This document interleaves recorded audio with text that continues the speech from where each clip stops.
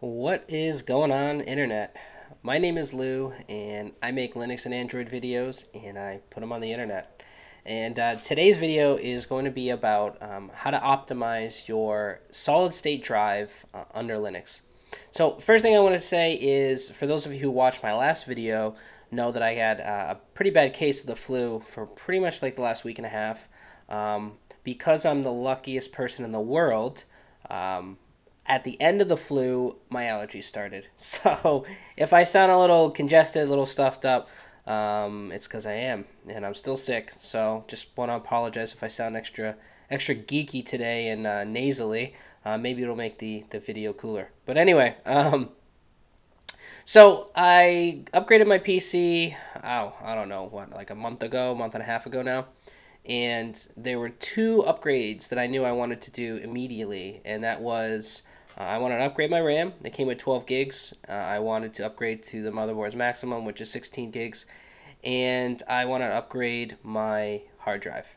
So it came with a Seagate 1 terabyte 7200 RPM mechanical drive. I wanted to definitely make my boot drive or my operating system drive, I wanted to have it on an SSD. So I did a lot of research, and I finally came down to the Crucial M4. It's 128 gigabyte SATA 3 SSD. Bang for the buck. It's amazing. A lot of good reviews, really high performance ratings. I picked it up on Amazon for like 165 bucks. I got it so much cheaper than Newegg was selling it. I opted to go for the one-day shipping, and after all was said and done, I paid like $180, including one-day shipping. So right now I've got the 16 gigs of RAM, and I've upgraded to my SSD. So for those of you who are thinking about getting an SSD drive or already have one, there's certain things that you need to do under Linux to really optimize the performance on this SSD. So, if you get a solid-state drive and, you just pop it in your computer, install the operating system, it's going to run just fine. However, if you really want to get the maximum performance, there's just a few things you got to do. Okay, so first thing you have to do is what I would recommend. Go to the manufacturer's website. In my case, it was Crucial. Make sure that the firmware is up to date on the drive. In my particular case, there was a firmware update that came out mid to late January, so I knew that my drive probably didn't have that firmware update. So I downloaded an ISO image, loaded it onto a CD. When I installed the drive, booted off of the disk, updated the firmware, and I was good to go. I recommend doing this first before trying to load your operating system and migrating all your data, because if anything goes wrong in the firmware update, you just spent all that time for nothing or could lose data. So step one, I would say, is update your firmware. Step two is in order to take advantage of trim support, you want to make sure you go into your computer's BIOS and change the SATA mode to AHCI, okay? If you've got a modern motherboard or, a pre-configured system that's come out within the last, 2 years, your SATA mode is probably already set to AHCI mode.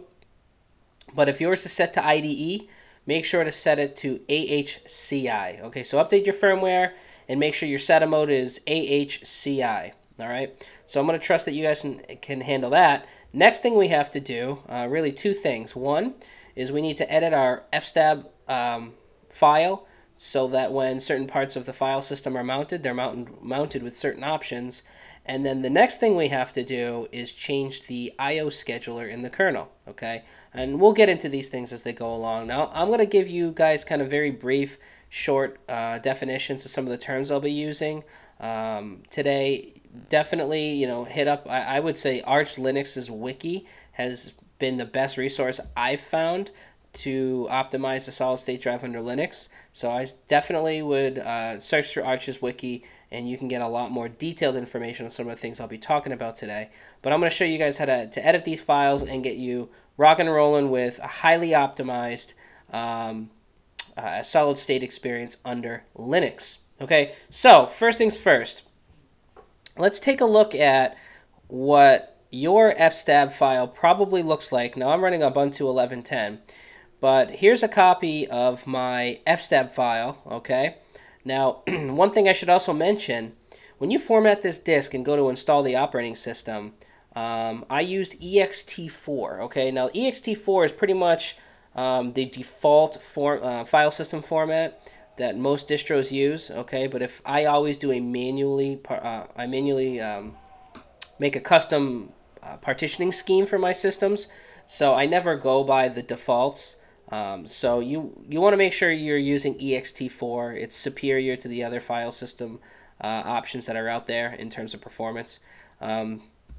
Now, as far as how you partition this, I've got 16 gigs of RAM. I'm not gonna run out of RAM. I don't use a swap partition.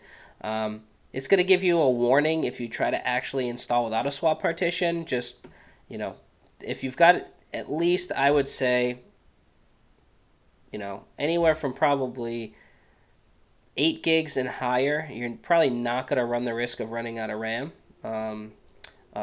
Or memory on your system. So I wouldn't bother with a swap. It's not recommended to actually use a swap partition on a solid state drive.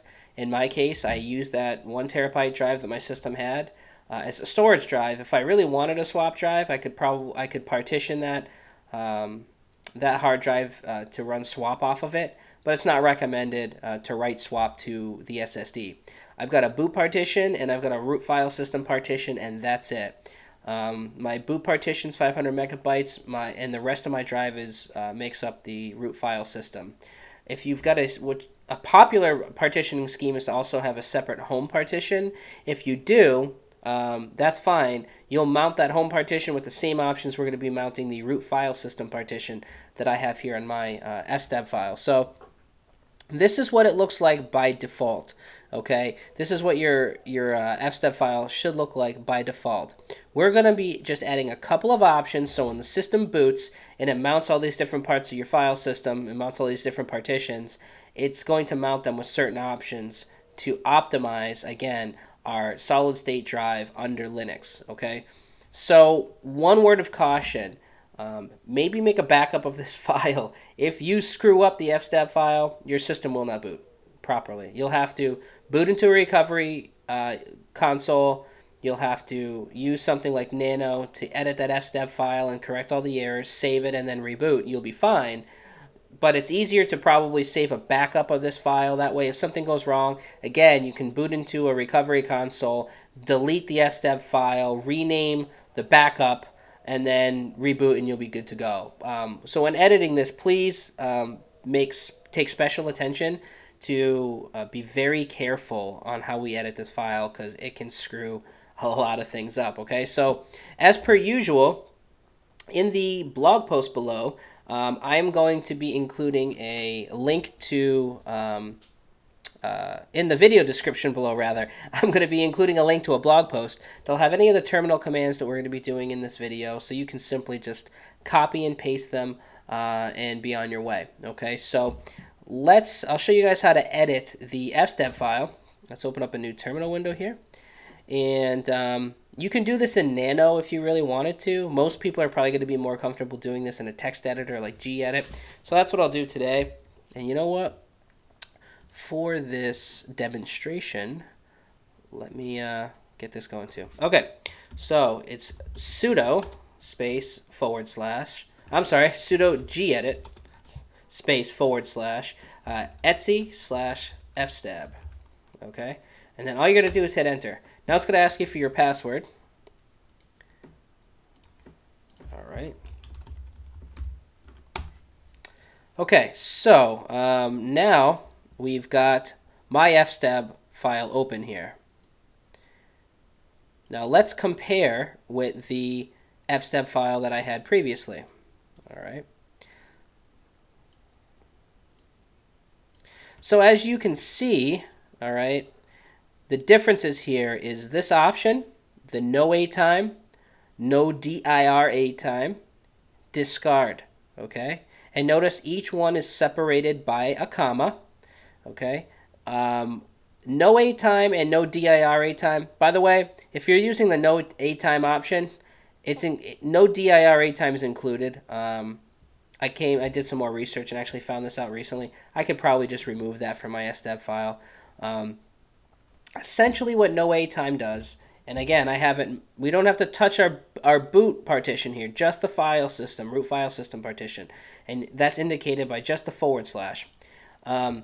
No wait time essentially limits the amount of writes to disk. Okay, this increases performance, and it also increases the longevity of your device. If you're limiting the amount of writes to your device, you're increasing the longevity of your hardware. Okay, and what discard does, discard actually enables that trim support I talked about. Again, you need the corresponding BIOS option.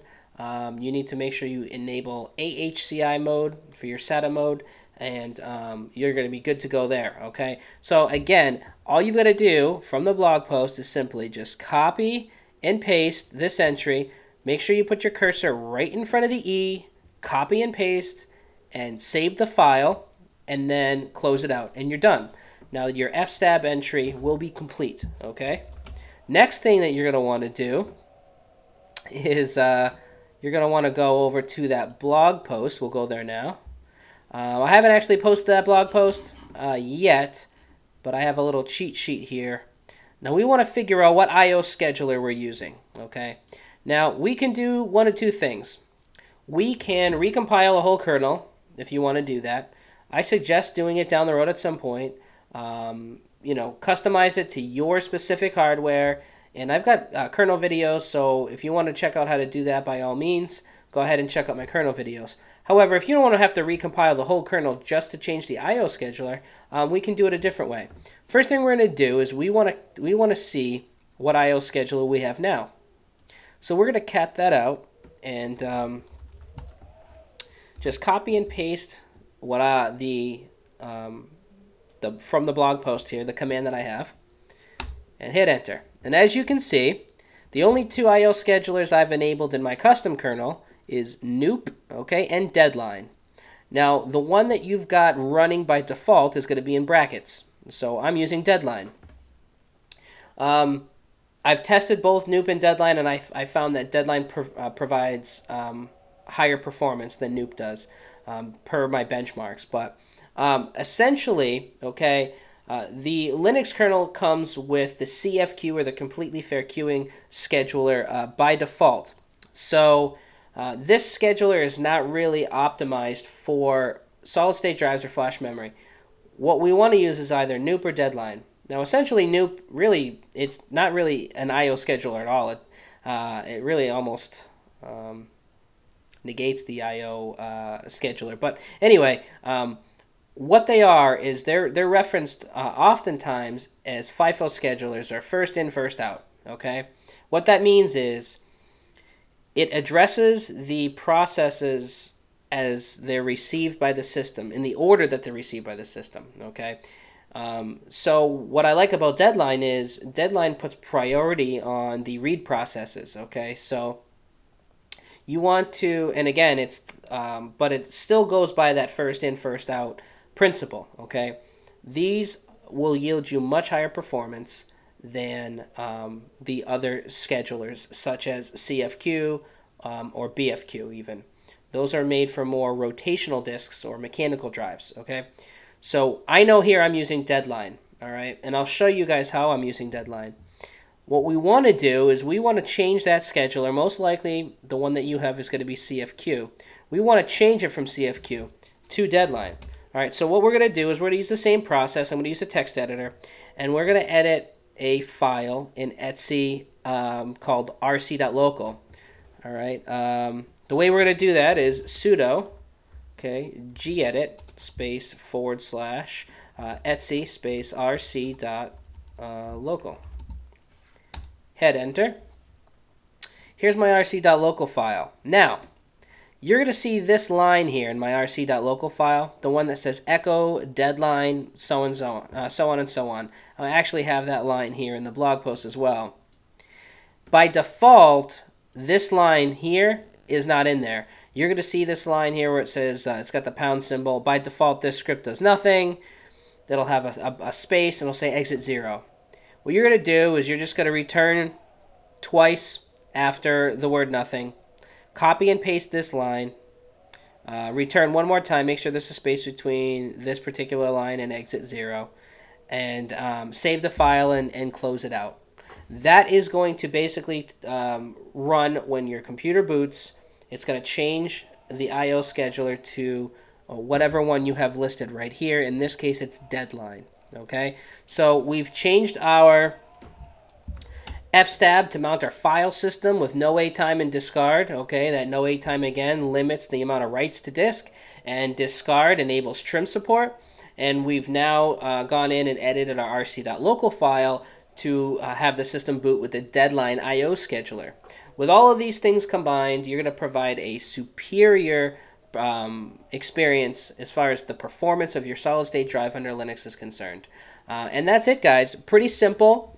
These simple tips really make a big difference. My next video is going to be on benchmarking your solid-state drive under Linux, which is pretty fun.